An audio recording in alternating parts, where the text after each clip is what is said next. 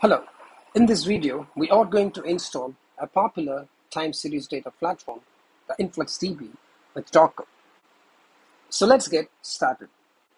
I'm going to create a directory by the name InfluxDB on the Google Cloud Shell.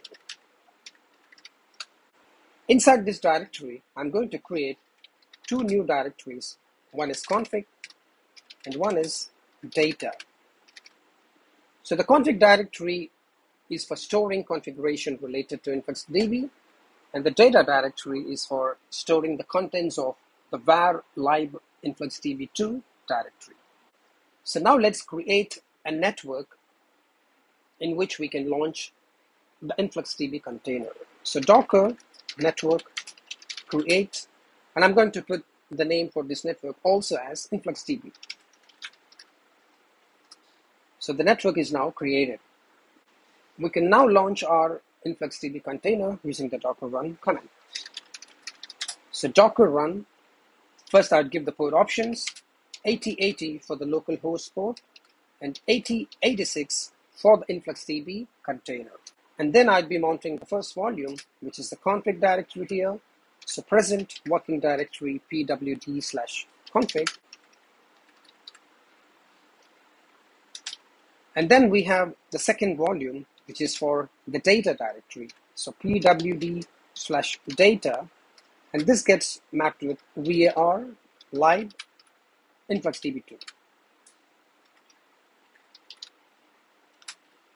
Okay, so the port is defined, the volumes are also mounted. And then we can specify the network to which this container belongs to. So we can say --net, which is equal to InfluxDB, which is the name of the network. And then comes the name of the container, which is again InfluxDB. We can use the -d option to store the container, to run the container in detached mode. And finally, we have to specify the image of the container, which is again InfluxDB. I'm not using the tag here, which means the latest tag from Docker Hub will be picked. Hit enter. Seems good. The container seems to be running. So let's check with docker ps command. We can also view the same output with the docker container ls command. So the InfluxDB container seems to be running.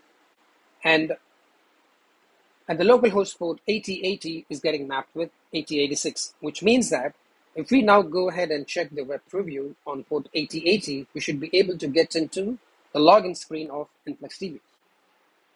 Let's try it out. So we get the InfluxDB get started page. So it's working. So that's it for this video. We just created a network using Docker, and then we ran the InfluxDB container on the network that we created. Hope you like this video. Thank you for watching.